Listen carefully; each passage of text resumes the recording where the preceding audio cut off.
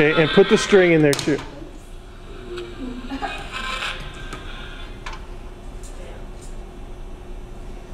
What did you do to it? Amanda, what did... All right, take it out. Let me fix it.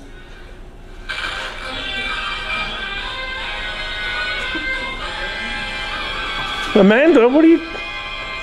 All right, put it back in there. And the string, all of it, the string and the radio and...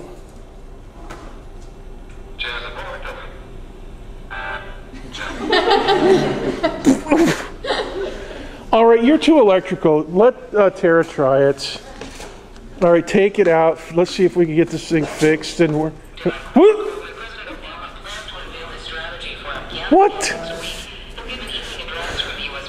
All right, it looks like we have two electrical people here. Tara, go ahead and put it in there again.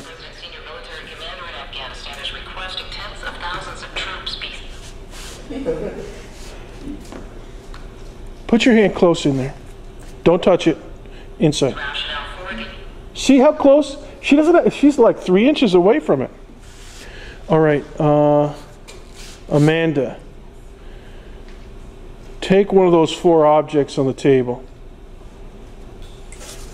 and put it in, dip it into the, don't touch the radio, but dip it in slightly.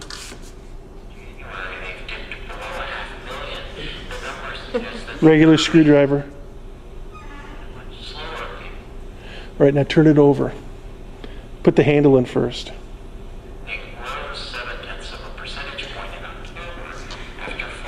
So this Faraday cage is totally blocking the radio waves until we put an electrical humanoid such as Amanda and Tara with their hand, even me and anybody, because your body conducts electricity and so does that screwdriver. Pick up something that you think might be an insulator.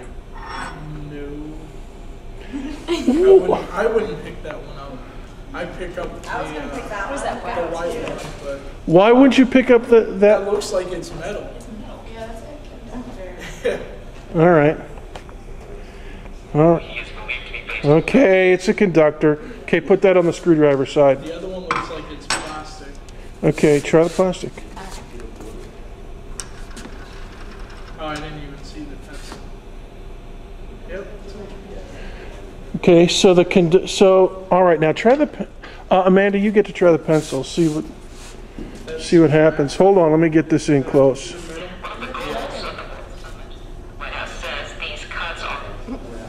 Graphite. Yeah, it's a metal. What's graphite? Isn't it a metal base? Like a lead base? No, it's not lead. It's graphite. But what's graphite? What's another name for? Carbon. And carbon will conduct electricity. Okay, it's not the best, but it will.